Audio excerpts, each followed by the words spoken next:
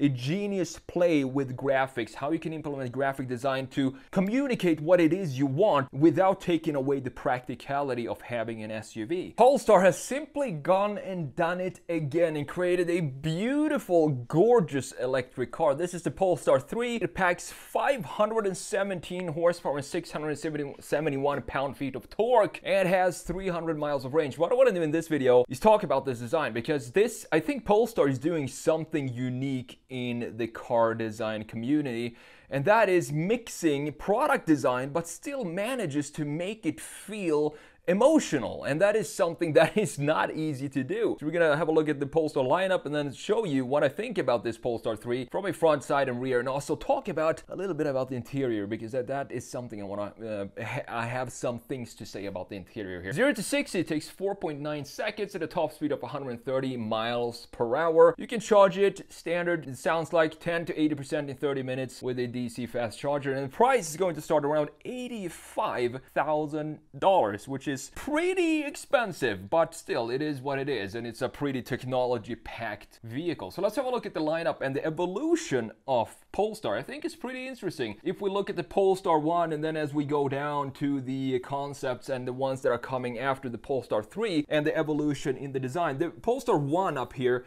was pretty much a conceptual vehicle and a Volvo in its essence. A Volvo coupe. It looks like the old 1800 modernized with these lines right here, specifically this zigzag line in the shoulder line here, which I love, a tiny detail. But the design language here doesn't really say anything else than Volvo. Looking at the front end, it looks like a Volvo, except that they have a Polestar grille and a Polestar logo up top here. The headlights looks very much Volvo, and so does the lower part of the front end. But you know, it's still a very, very pretty car. It looks absolutely fantastic. Moving on to the Polestar 2. Now, I can't remember if this is correct. How the Polestar 2 came to be is, I think it was supposed to be a Volvo. I could be wrong on this, but this is what I remember. I think it was supposed to be a Volvo model, a normal internal combustion engine model, but then they ditched that idea, Volvo, and then they had this development car that they didn't know what to do with, so they sent it over to Polestar,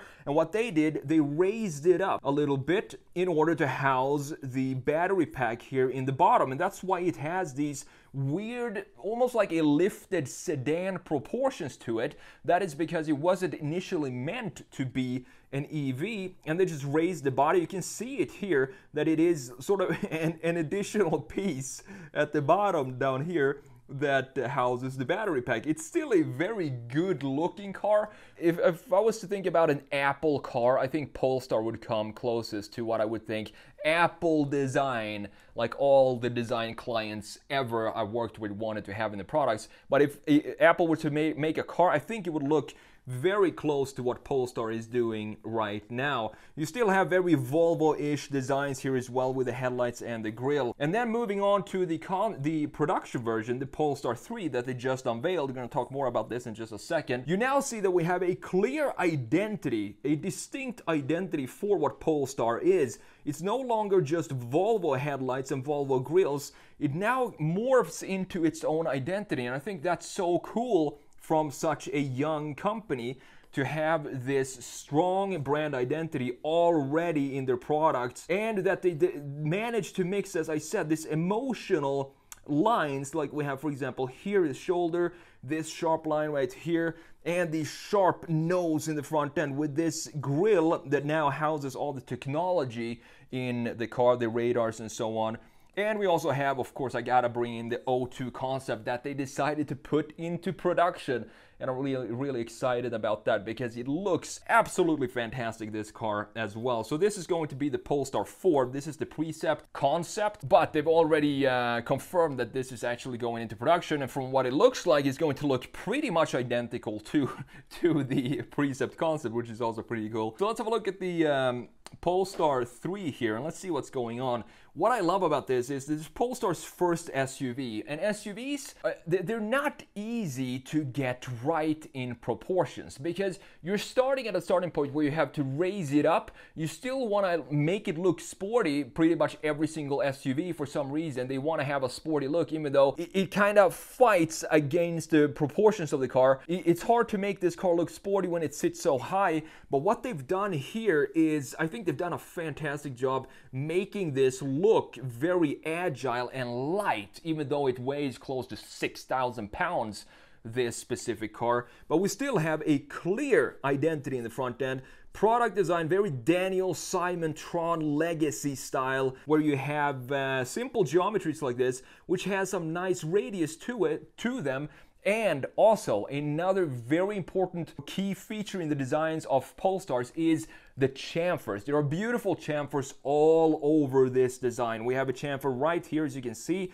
We have another chamfer up here in the hood that goes into this integrated wing, so the air flows in right here and then comes back up here. So this is a wing, and then we have the same integrated LiDAR system, or all the technology is just smacked into this grill area with the cameras. And we have a clear identity in the front end. You know that this is a Polestar. It can't be anything else when you look at this car, and I love that about Polestar. So looking at the side view, this is what I'm talking about. It's very hard to make a SUV look sporty, but just look at how gorgeous this is, specifically this gorgeous roofline that goes into the greenhouse, into the window, and then up. And you can see that it looks almost like it's a continuous curvature going down.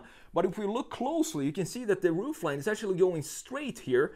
So they're playing a trick on your eyes here, because it's not a continuous curvature. They need to have a headroom for the rear passengers here, as well as the front passengers, obviously. So they can't dip this line too soon. So right about this point, this is where it starts to slope down and then goes into this nice, beautiful integrated wing that we have in the rear end of this car. I think it's a fantastic looking design. And the thing that I said, this is close to 6,000 pounds, but they made it look a lot lighter, and that has all to do with graphic design.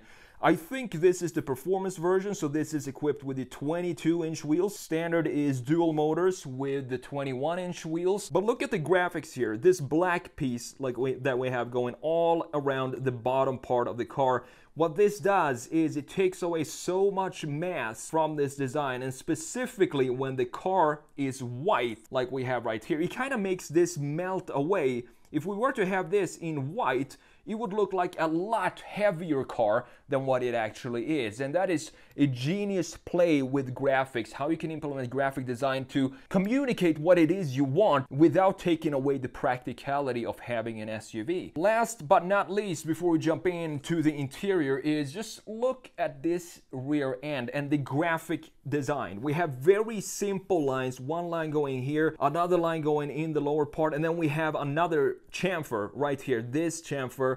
Another special, design feature of Polestar, these chamfers that goes all around the car. I absolutely love it. You also have a chamfer up here, which I think is gorgeous, because this piece is very Polestar to me and very Volvo. That piece that kind of wraps around the D-pillar and goes up with the body like that. I think it's a beautiful touch. You can see it more clearly here, obviously, in the side view.